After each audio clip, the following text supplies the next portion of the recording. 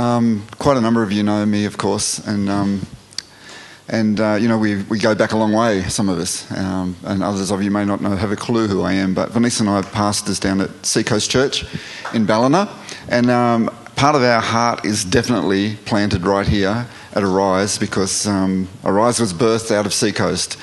Even before we knew who the pastors were going to be, or we just felt God say, come to Lismore, re-establish the church up there. So our heart is definitely here.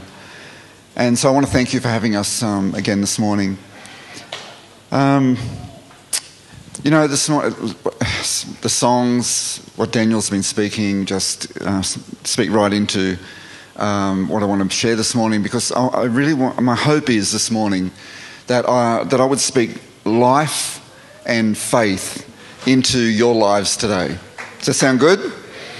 Because I think every one of us has been, a bit battered around by COVID over these last couple of years, and where our natural tendency may be to want to withdraw and to pull back. And I heard someone say this week, it's like people are hunkering down. And it kind of feels like that, and there's a tendency to want to do that. But I believe God is saying it's time actually to step up and to step into His promises for our lives and for our future. God's definitely not hunkering down. When the natural circumstances speak, withdraw, hide away, shut down, God says, be strong and of good courage, and take possession of all that He has given us, not just for our sake, but for the sake of the world we live in. The pattern in the Word of God reveals that when God's people find themselves, in a place where they are constrained or where they are in exile, in that place, He actually calls them out to rise up and to take possession of the land that is rightfully theirs. Now, I'm talking about COVID. I'm not saying we don't follow health advice. Of course we do. What I'm saying is God is not restrained by a virus. He hasn't changed one bit, and neither has His plan to bring salvation to the world. I'm going to be bringing some scriptures this morning about the land, because land was a big part of God's promise, His provision for His people in the Old Testament times. But our land may be different for each one of us. It's what the land represents to us. And it's most likely not necessarily physical land that I'm really talking about this morning, or God's talking about. It might be. But it's more likely to be really that place where you belong in life and where you belong in the kingdom. He's calling us to our true identity and our destiny. And that's what He really wants us ultimately to possess. For Israel, their identity and their destiny was very much tied up with their land, and still is. But what is it for us here in Australia in 2022? What does that mean? So as I talk about the land this morning, broaden your thinking and allow the Holy Spirit to speak to you about your own life. Right from the beginning, in the Garden of Eden, through to the final chapters of Revelation where it talks about the New Jerusalem, it's talking about the places that have been given to us as our realm of belonging, our possession, and our inheritance. And we're going to see that land and belonging are both a divine and a gracious gift from God, but also incredible responsibilities. Now, us Westerners, rightly or wrongly, it's often about ownership of land. Sometimes, it's a lifelong pursuit to own your very own block of land, especially when, of course, it comes with a house on it. And as I thought about the different cultures and even different spiritual beliefs, I realised that land speaks a powerful message. And it isn't about necessarily owning the land individually. In fact, I really thought about this. Do we ever really own the land that God has created and given for every generation? Look at our own Indigenous people. The land is intrinsically entwined into their culture and into their spirituality. Their identity themselves is with the land that they came from and that they belong to. And it's part of who they are. For them, land speaks of identity, but they don't necessarily own it.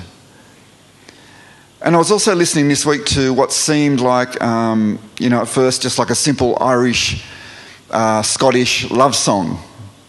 And I will confess, I was watching the movie Wild Mountain Thyme. Anybody seen that movie? You have to watch Wild Mountain Thyme. It's Thyme, Thyme. Great movie. And it's safe to watch. But the theme song in this movie, it's like a romantic love song. And at first you would think it was talking about a couple. But I realised that it wasn't really speaking about love between a couple at all. It's actually talking about love for the land, the mountains, the meadows, the flowers. And so, what I'm trying to say is that it seems like there's something inherently deep within all of us, all around the world, whether we recognise it or not, that looks to the land as being a vitally important part of who we are. And in different cultural songs and in culture, in spirituality, the land is deeply important. I want to take us to the book of Ezekiel this morning, because this prophet of God has some things to say to us thousands of years later from when they were first spoken. And towards the end of this chapter of Ezekiel, Ezekiel proclaims the incredible promise that God has given us a new heart and placed a new spirit within us. And we believe that, of course, with all our heart. But it's also part of our call to the new land that we live in, the new place of belonging, our identity and destiny.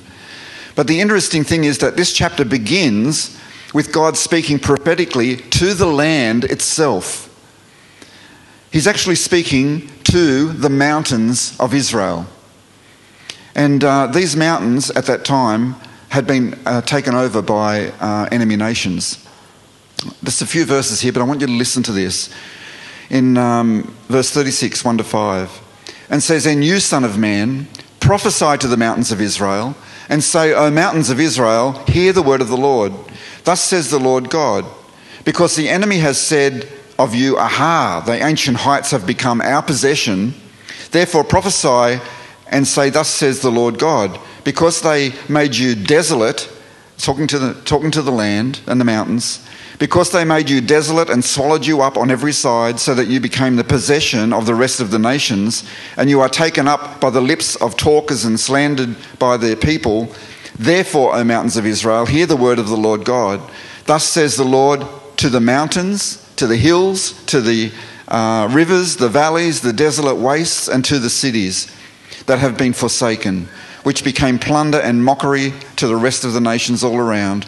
Therefore, thus says the Lord God, surely I have spoken in my burning jealousy against the rest of the nations and against all of Edom, who gave my land to themselves as a possession with wholehearted joy and spiteful minds in order to plunder its open country." You can hear God's anger and his indignation and what he calls his burning jealousy here. The land has been desecrated. It's been plundered and overtaken by God's enemies, by idol worshippers. And they have taken possession of the land that actually was set apart for God's people and for God's purposes. But God was having none of it. This land that we live in right now has been overtaken by something right now that just wants to shut us down and to keep us captive. Physically, emotionally, mentally, even socially and spiritually. It's a very different enemy to the one that plundered Israel, but an enemy all the same. But God doesn't speak captivity, he speaks possession. So in verse 8 it goes on and says, "But you, O mountains of Israel," still talking to the land here. He's not talking to the people, he's talking to the land. "You, O mountains of Israel, you shall shout forth your branches and yield your fruit to my people Israel, for they are about to come. For indeed I am for you, and I will turn to you, and you shall be tilled and sown. I will multiply men upon you, all the house of Israel, all of it. And the cities shall be inhabited and the ruins rebuilt. I will multiply upon you man and beast, and they shall increase and bear young. I will make you inhabited as in former times, and do better for you than at your beginnings. Then you shall know that I am the Lord. Yes, I will cause men to walk on you, my people Israel. They shall take possession of you, and you shall be their inheritance. No more shall you bereave them of children. When I was reading this, my heart was actually breaking. No more shall you bereave them of children. He's speaking to the land, and he's speaking to an inheritance of blessing. I believe we are called to prophesy over the land. Not just the people, not just communities, but the land. We have been called to such a time as this, to a land such as this. And this is our time, and this is our land. This church, Arise Church, is part of our inheritance. And this is, this land that we're on, of course, is part of Indigenous land, but it's our land as well. Just let me clarify one thing here too. As I'm speaking about Israel, I just want to say we are not Israel. We haven't replaced Israel. We are Gentiles who, by the grace of God, through Jesus Christ our Saviour, have been grafted in to become God's people as well. But we have our own land to possess. There are principles of Israel's history and principles of the Word of God that we can glean from these stories for ourselves, because this is our word as well. This is the word of God for us in this time, and it speaks into our generation. And today, God is speaking to us about the land in which we dwell. And I had this thought, what does this repetitive cycle of God's people going in, possessing the land, then finding themselves in exile on repeat, time and time again, what does this speak to us about our own lives? It happened with Adam and Eve. God gave Adam and Eve the most beautiful, fruitful, rich land in which to dwell. But it was more than just land. It was the place where they met with God, to be with him in the cool of the evening. They had this open, transparent, totally loving, caring, intimate relationship with God as they dwelt in and possessed the land that he had given them. So when we speak of the land, we speak of all that it means in relation to God. It speaks to our identity as sons of God. It speaks to our relationship with him as Father. And it was a relationship of trust and obedience that Adam and Eve had. But what happened? Through being deceived by Satan and consequently being disobedient, that place was broken. The world became a fallen place. And Adam and Eve found themselves banished from that garden. And they were now in exile with the garden's entrance being guarded by angels. They couldn't get back in. They were exiled from that place of belonging. And it was tragic. It would influence the world, the whole world, throughout every generation. And it became the cause, it would cause the land then and the whole earth to begin to groan and to cry out for healing and restoration. And for the sons of God to be revealed, the word says. Then, of course, later on, Israel was exiled for over 400 years in Egypt. Even when they were delivered from Egypt and they wandered as a people in the wilderness, in the desert, it was only the generation that was born while they were in the wilderness that were actually able to then enter eventually into the promised land. And I love where God speaks to Joshua and the people of Israel, and he says this in Joshua 1:3, "Every place that the sole of your foot will tread upon, I have given you." Every place where you put your foot, I have given you. This was their inheritance. The land was already their possession, but they had to step out and place their feet on the land. They had to start the process, to possess the land again through their own actions, through their heart, response, and through faith and trust in God himself. Sometimes in the kingdom of God, we have to possess by faith what is already ours. Where do you need to place your foot right now? I ask you these questions, but I ask myself the same. Where do we place our foot? I remember way back, I don't know how many years ago, 5, 6, 7 years ago, when we came up here to Lismore, to Ganelabar. It's like God was saying, place your foot there. Just place your foot there and take possession of what is already yours. But what does it mean for you to possess by faith what is already yours? And I'm talking about not just physical land. I'm talking about dreams and visions, relationships, callings and careers, stepping through barriers of fear and intimidation.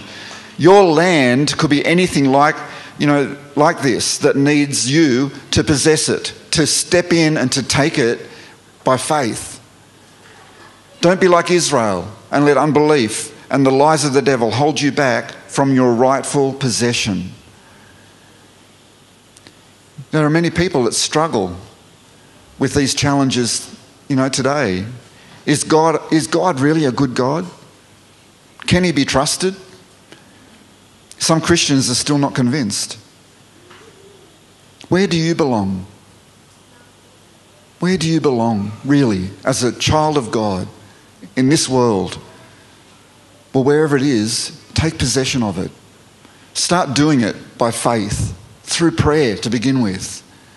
I don't know if you guys have heard about this season of prayer and fasting. INC in January usually have this period of prayer and fasting where we just pray for the coming year.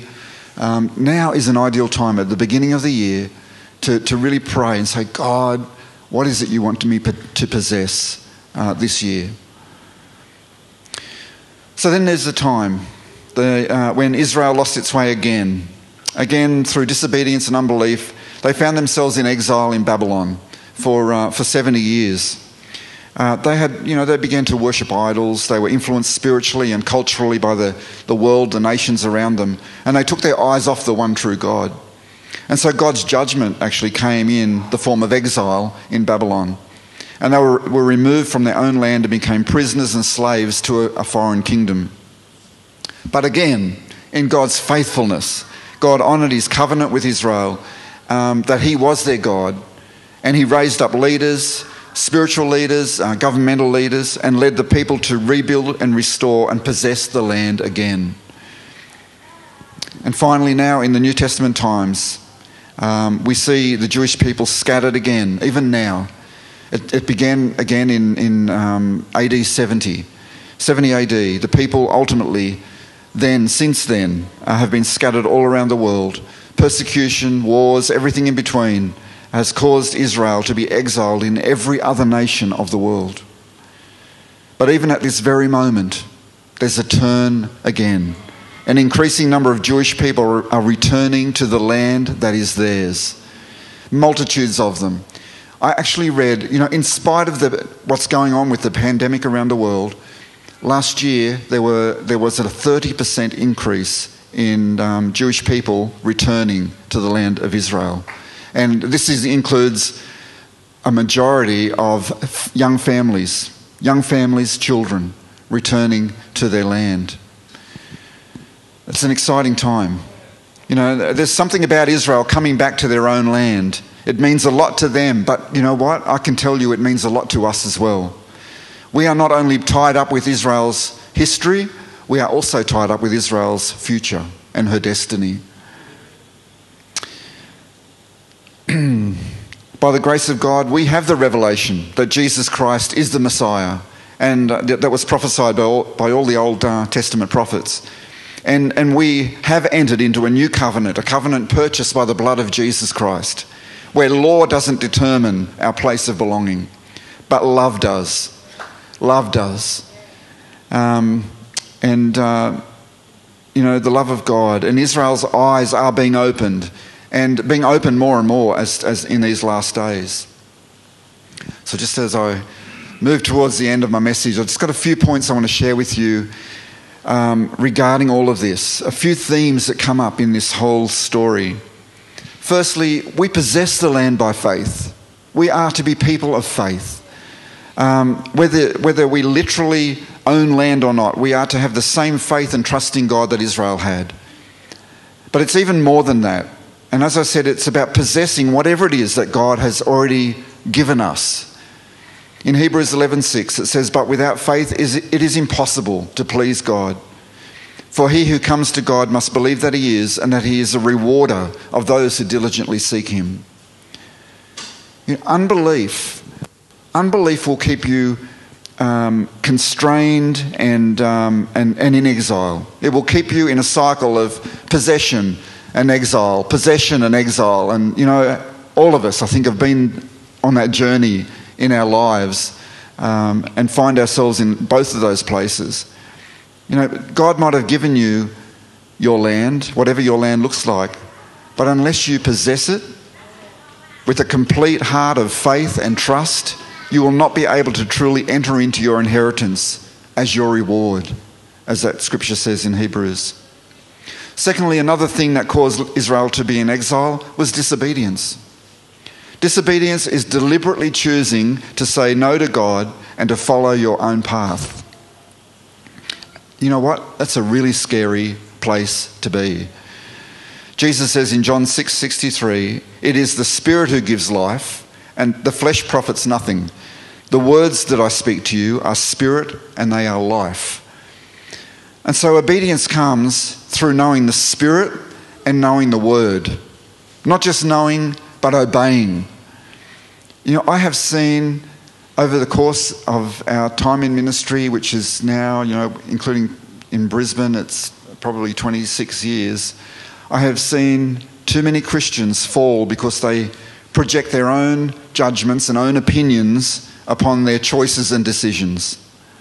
They declare that God is a God of love, which of course he is, but they fall short of what Jesus says love is.